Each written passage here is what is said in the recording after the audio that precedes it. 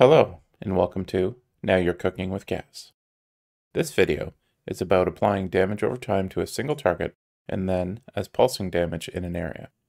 In a simpler setup where you're just modifying health directly, it's the same as in the health regen video, but with a negative value, where you set up a new gameplay effect with a duration, a period value, and where each period expires, it applies negative health.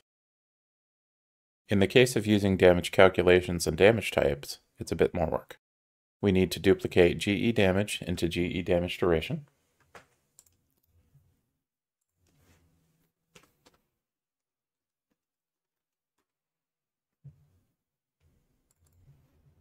And we make it duration based instead. We could give it a static value for duration, but why not use set by caller again? In this case, we have created a duration.setByCaller.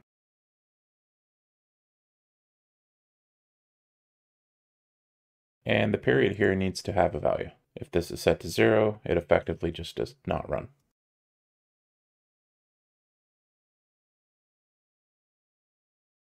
So for this example, I'm just going to apply it to the character using the old input system.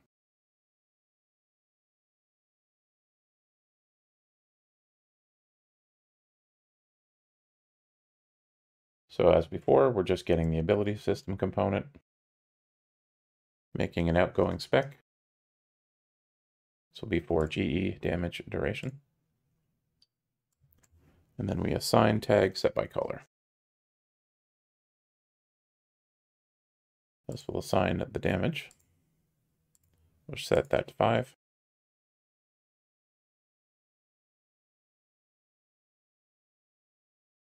We will call it again for the duration.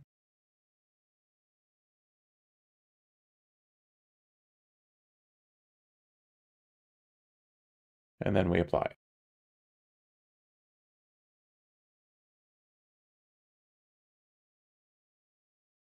Gameplay effect spec to self.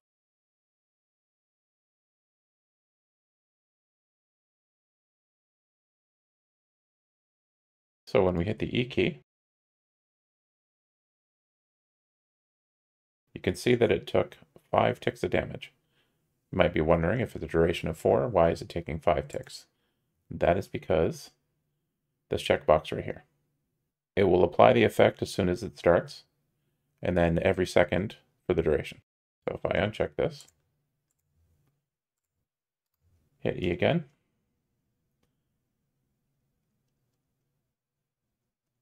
you can see that it was only 4 ticks. But what about area damage over time effects? Like attaching an explosion to an enemy where every second it blows up, doing damage to itself and those around it. To do that, we'll first create a new gameplay ability.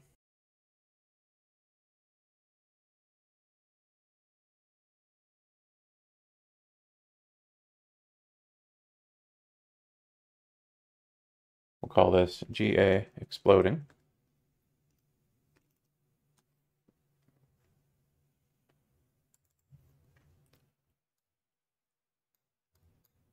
And in this ability, first we'll commit.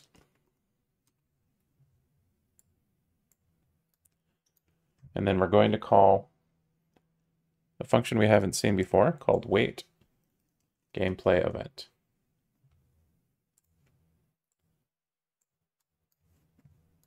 So this will pause the gameplay ability until the event happens. And when the event is received, we can continue. I'm going to create a variable here. I'm going to call it count, make it an integer. Alt drag it out to set it. On the event received, I'm going to set this to 4.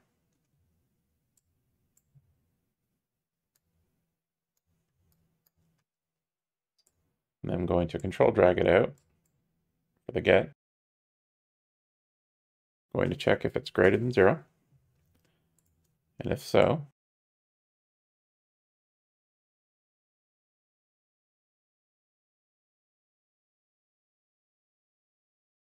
we will go into a loop. So the loop is going to call a function explode.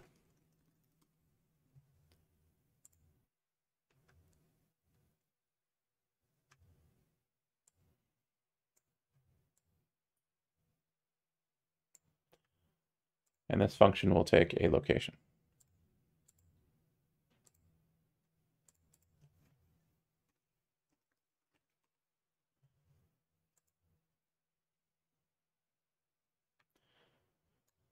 When the count is no longer greater than 0, we're going to call endAbility.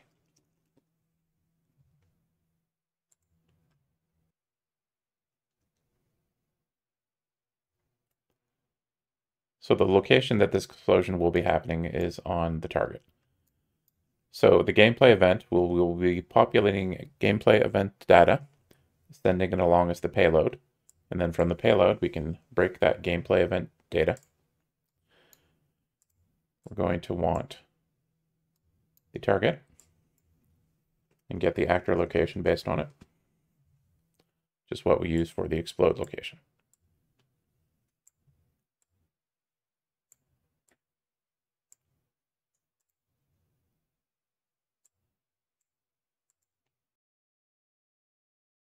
We're then going to decrement the count.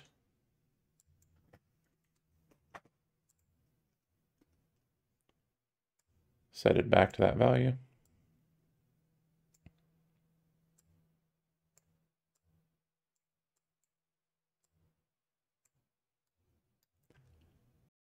And then call task wait delay.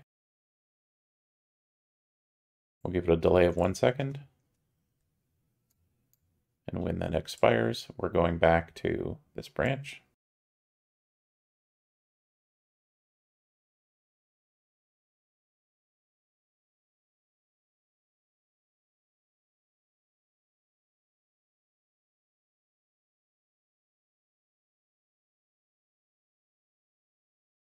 In the explode function, we'll just draw a debug sphere.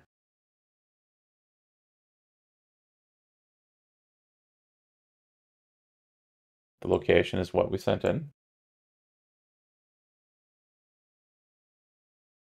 And from here, we're going to sphere overlap actors.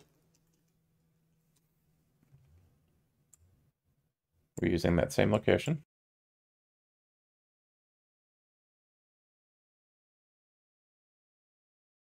We'll set the radius the same as the debug. And we need to tell it what object types to use.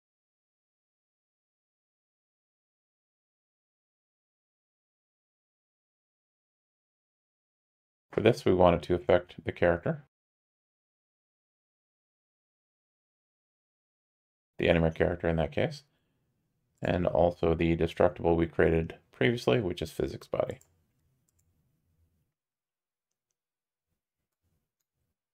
We're going to do a for each.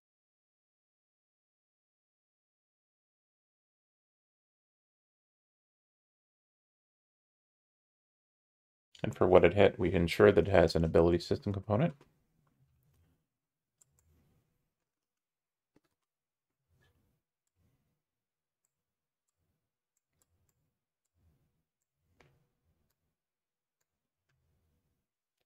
And then we're going to make an outgoing spec based on the avatar owner of this ability.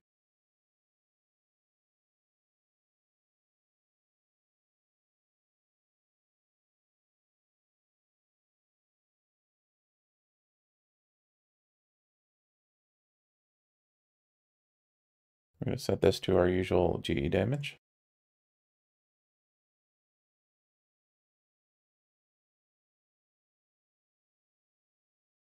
Sign tag set by color.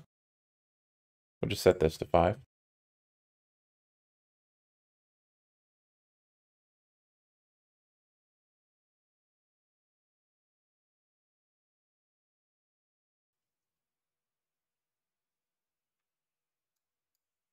And apply it to the target.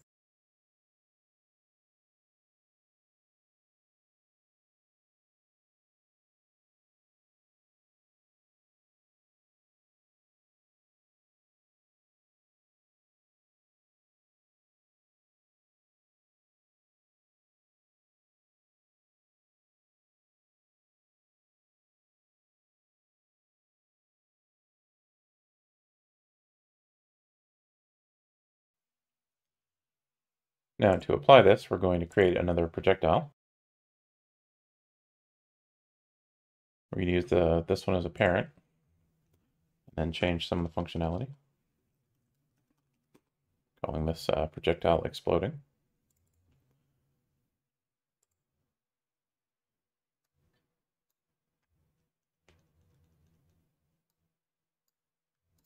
We need event hit. We're going to ensure what it hit has an ability system component.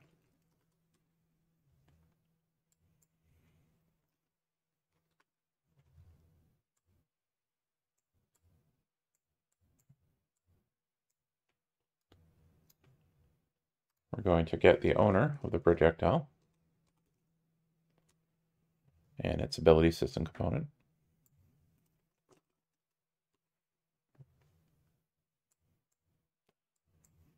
This should never not be valid, but it's always good to check.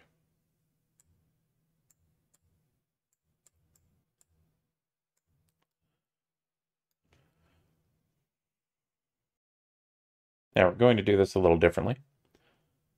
So instead of applying a gameplay effect to the target, we're going to we're going to give a gameplay ability to the player. So we're using give ability and activate once. What this will do is it will give the player the ability, it will activate it, and then it will set a flag that removes it when it's complete. So this will be the exploding ability we just created. Next, we need to send the information that we're using. So send gameplay event to actor. The actor we're using to send this is the owner. It requires an event tag. So for this, we will just create event dot set us up the bomb. And for payload, we need to create one.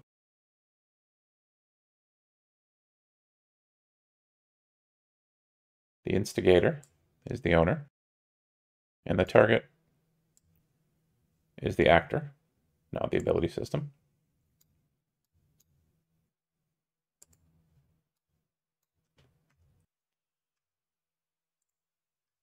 And with that done, we can go back into GA exploding.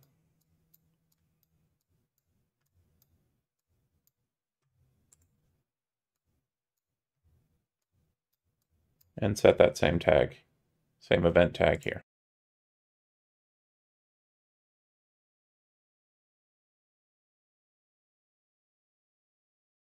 Now we need a way to fire the projectile. So we're just going to make a child of FireAbility base. Call it FireAbility exploding.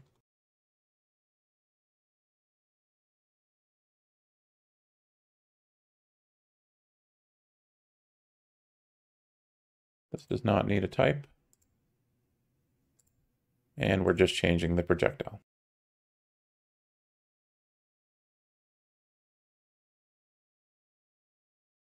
We then assign this to the character.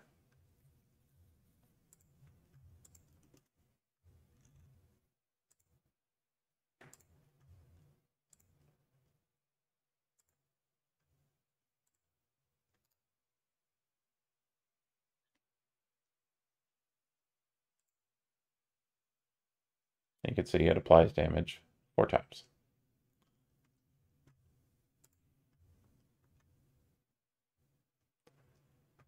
So if I redo that, and I hit it twice quickly, you would expect it to apply damage 8 times.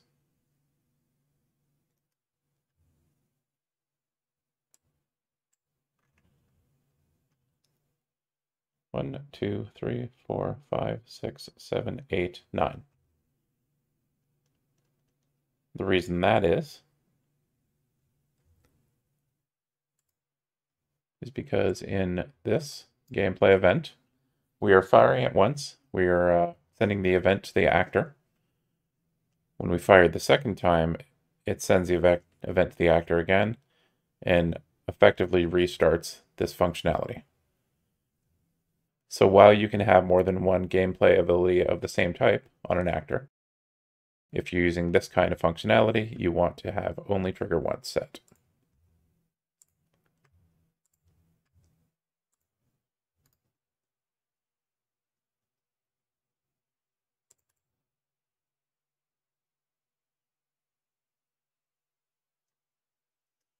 In this case, it applied 1, 2, 3, 4, 5, 6, 7, 8 times, so the correct amount. One last thing of note is that it's doing area damage as expected, which means if the player is in range, you can see the armor bar go down.